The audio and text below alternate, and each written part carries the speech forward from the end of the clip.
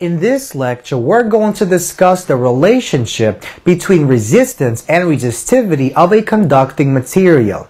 So let's begin by looking at the following diagram of a section of a conducting wire.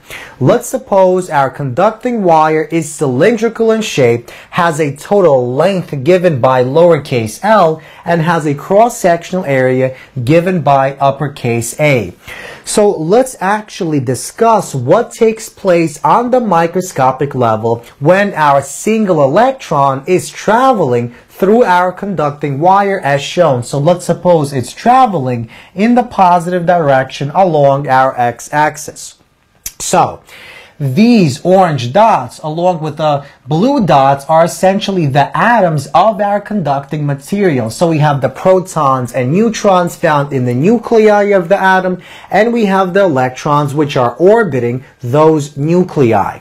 Now, as you might know, atoms are mostly empty space, and because the small size of our electron, this electron will have relative little difficulty in traveling through our conducting wire. However, it does experience difficulty, and that's because if this electron gets close to either the protons or the electrons of the atoms composing our conducting wire, attractive and repulsive forces will be felt, and these electrical forces will impede the flow of our electron as it travels through our wire. So this effect, this impeding effect, is essentially known as resistance. So once again, when electrons travel through the conducting materials, they feel attractive repulsive forces as a result of the atoms of our conducting material, so the protons and the electrons. Now these electrical forces will impede the flow of electron, and this concept is known as resistance. It's given by a capital R.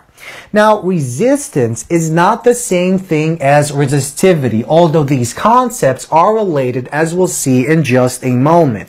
So, the resistivity of a conducting material given by the Greek letter rho is the ability of the atoms of that particular conducting material to impede the flow of electrons. So the higher our resistivity of our particular material, the stronger the electrons will be attracted to the atoms of that material, and the more difficulty those electrons will experience in moving through that particular conducting wire. So, what exactly is the relationship between resistance given by R and resistivity given by rho? So it's given by the following equation. Our resistance given by R is equal to the product of rho, our resistivity, multiplied by the length of our wire divided by the cross-sectional area of that wire. So once again, our rho is the resistivity. It has units omega multiplied by meters. The A is the cross-sectional area of the conducting wire given by meters squared, and the L is the length of the conductor wire given by meters.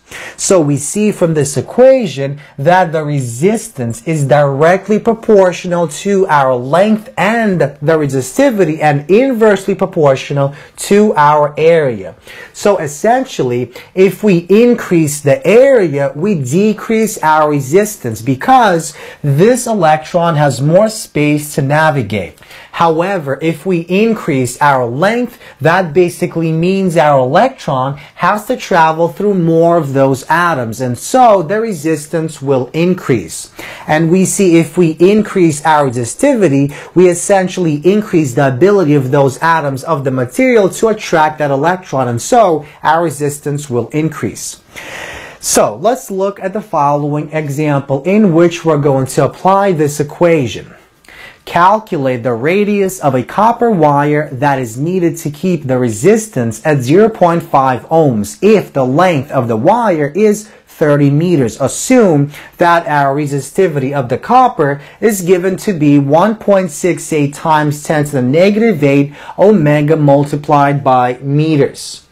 So we begin with this equation. We have to rearrange it and solve for our A. The A is equal to the product of this quantity, our rho, multiplied by L, divided by our R. So our rho is this quantity, our length is 30 meters, and our R is 0.5 ohms. We multiply, divide, and we get 1.008 times 10 to the negative 6 meters squared. So we're going to make the assumption that our wire is cylindrical. So that means the area is given by pi r squared. So we take this, solve for our r. We see the r is equal to the square root of the ratio of the area to pi. So the area was found in this part. We plug that in and we solve, and we get about 5.7 times 10 to the negative 4 meters is the radius of our conducting wire. Now, before we end this lecture, let's discuss one other concept. So this concept is essentially the opposite of resistivity. So this is known as conductivity. It's essentially the ability of the atoms to flow through our wire freely. So the conductivity of a material is given by the Greek symbol sigma, and sigma is equal to 1 divided by our resistivity given by rho. So we see that if our resistivity decreases, that means our conductivity increases. And that makes sense, because if this decreases, the resistance decreases, and that implies that the electrons are able to flow more freely through our conducting material. So once again, this is simply the ability of the electrons to flow within our conductor. The higher this value is, the lower this value is, and the more able our electrons are to flow through that conducting material.